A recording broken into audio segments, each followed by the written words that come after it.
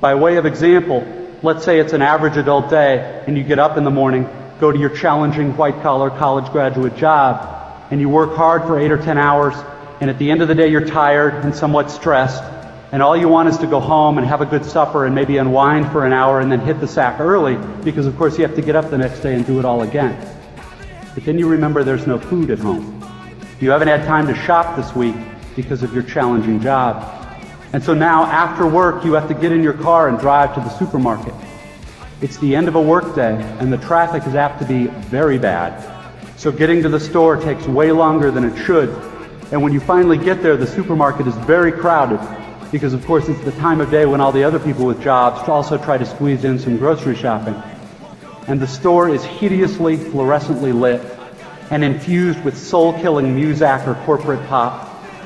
And it's pretty much the last place you want to be, but you can't just get in and quickly out. You have to wander all over the huge, overlit store's confusing aisles to find the stuff you want, and you have to maneuver your junky cart through all these other tired, hurried people with carts, etc., cutting stuff out because it's a long ceremony, and eventually you get all your supper supplies, except now it turns out there aren't enough checkout lanes open, even though it's the end of the day rush. So the checkout line is incredibly long, which is stupid and infuriating, but you can't take your frustration out on the frantic lady working the register, who is overworked at a job whose daily tedium and meaninglessness surpasses the imagination of any of us here at a prestigious college. But anyway, you finally get to the checkout line's front, and you pay for your food and get told to have a nice day in a voice that is the absolute voice of death. Won't go another day of wasting any time. I've got a lot to say, can't hold it in this time. Got no filter. There are these two young fish swimming along, and they happen to meet an older fish swimming the other way, who nods at them and says, "Morning, boys. How's the water?" And the two young fish swim on for a bit, and then eventually one of them looks over at the other and goes, "What the hell is water?" The story thing turns out to be one of the better, less bullshitty conventions of the genre, but if you're worried that I plan to present myself here as the wise, older fish explaining what water is to you younger fish, please don't be. I am not the wise old fish. The point of the fish story is merely that the most obvious, important realities are often the ones that are hardest to see and talk about.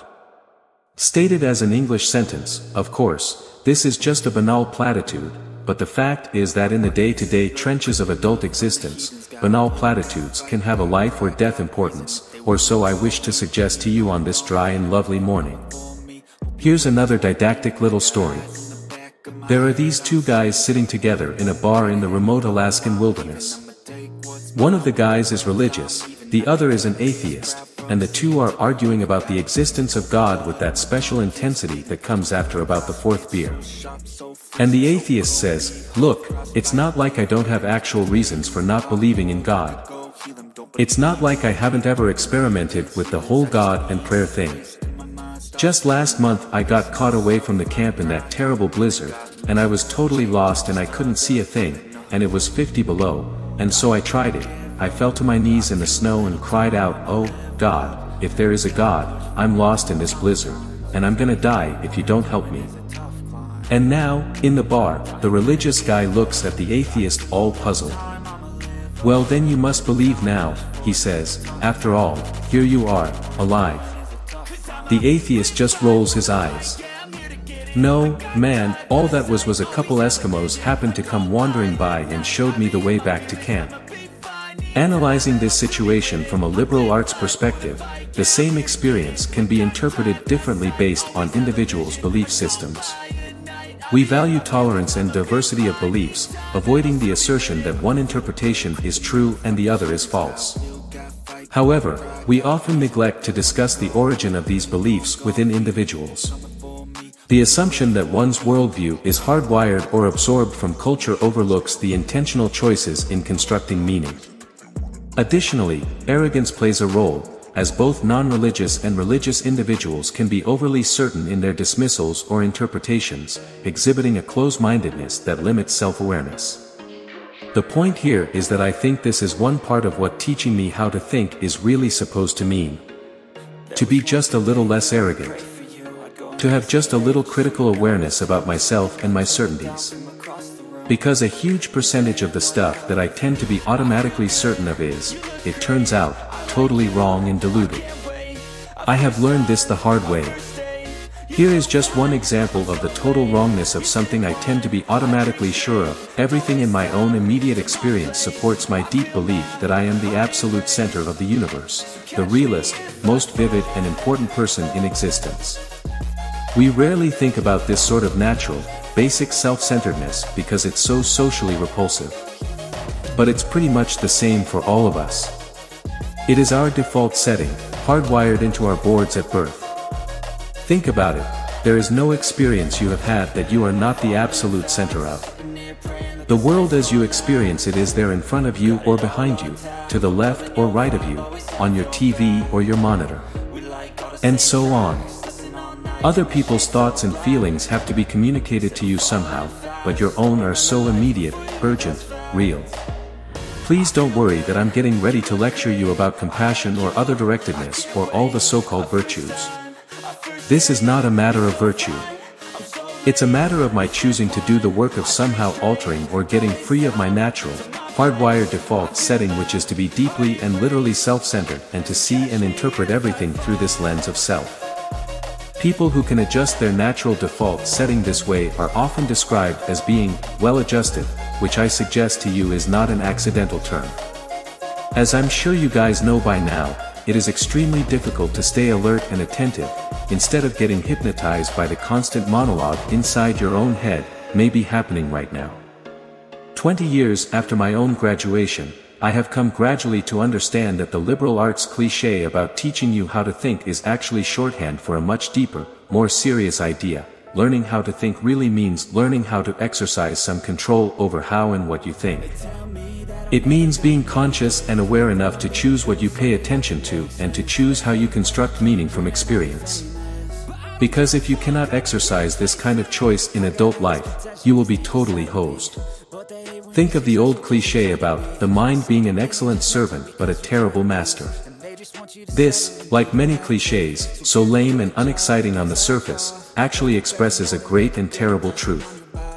It is not the least bit coincidental that adults who commit suicide with firearms almost always shoot themselves in the head. They shoot the terrible master. And the truth is that most of these suicides are actually dead long before they pull the trigger. And I submit that this is what the real, no bullshit value of your liberal arts education is supposed to be about, how to keep from going through your comfortable, prosperous, respectable adult life dead, unconscious, a slave to your head and to your natural default setting of being uniquely, completely, imperially alone day in and day out. That may sound like hyperbole, or abstract nonsense. Let's get concrete. The plain fact is that you graduating seniors do not yet have any clue what day in day out really means. There happen to be whole, large parts of adult American life that nobody talks about in commencement speeches. One such part involves boredom, routine and petty frustration. The parents and older folks here will know all too well what I'm talking about. For instance, imagine a typical adult day.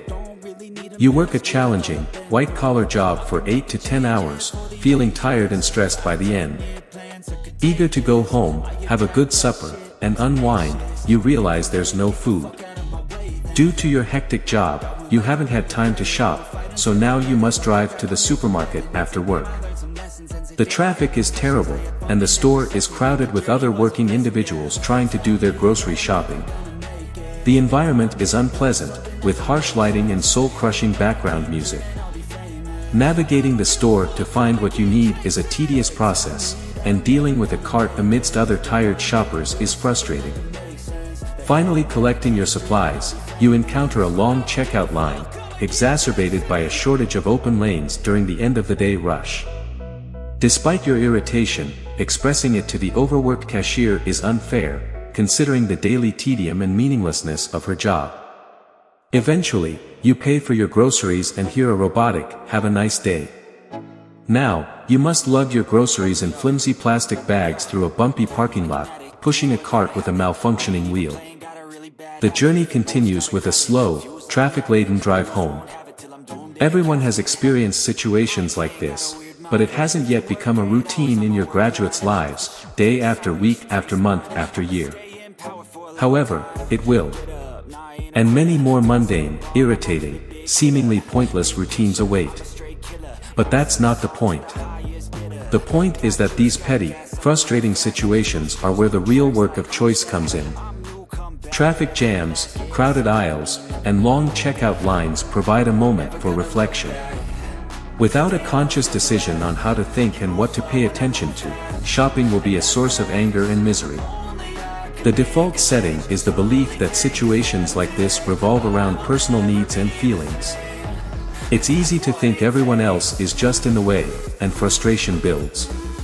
Yet, there are different ways to perceive these situations. Those SUVs in traffic might be driven by people with past traumatic accidents, making driving terrifying. The rude person in the checkout line might have struggles far beyond what's visible. The choice lies in how to consider these possibilities. Choosing to see beyond immediate annoyances is not easy. It takes effort and willpower, and some days it might be impossible. But on most days, if you're aware enough to give yourself a choice, you can view these situations differently. A real education offers the freedom to consciously decide what has meaning and what doesn't. The choice of what to worship becomes crucial. Worshipping money, appearance, power, or intellect can lead to insatiable desires, insecurity, and a constant need for more. These are unconscious default settings that people slip into without realizing. The real world encourages operating on default settings, contributing to a pool of fear, anger, and self-worship. The most precious kind of freedom involves attention, awareness, and discipline. It's the freedom to care for others and make sacrifices daily, the real essence of education. This isn't about morality, religion, or life after death. It's about life before death, the true value of education lying in simple awareness. This is water. Staying conscious in the adult world is unimaginably hard, making your education the job of a lifetime. It commences now. I wish you more than luck. The truth will set you free, but not until it is finished with you. I probably wouldn't do anything differently.